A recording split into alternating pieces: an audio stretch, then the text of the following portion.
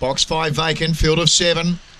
Off they go. Von Duser stepped only fairly. Pouncing straight on the lead was Invariably. Going up to join it now was Gun McBain. They're at the judge with a round to go.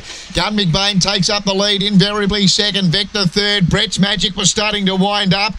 Favourites well back here. Von Duser, Madam Crash in front of it. And last of all was Nemesis Bar, but up the back, and the front runner was Gun McBain, led by about 3, doing the chasing Invariably with Brett's Magic. On the turn, Gun McBain led. Invariably's coming after it. Deeper out, Brett's Magic. Still in front, Gun McBain. Gun McBain gets home. Beats Invariably.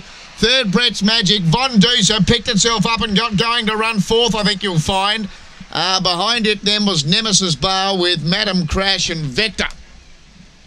Sixth winner here, Gun McBain. Gun McBain, and its run under 35 seconds. As we suggested, perhaps the winner might do in that. 34.98. It's 6.38 and 2. 6.38 and 2 here. Gun McBain, the winner. 8.90 early, 21.56 to the back. Run home 13.42. Gallop 34.98. And the winner, Gun McBain.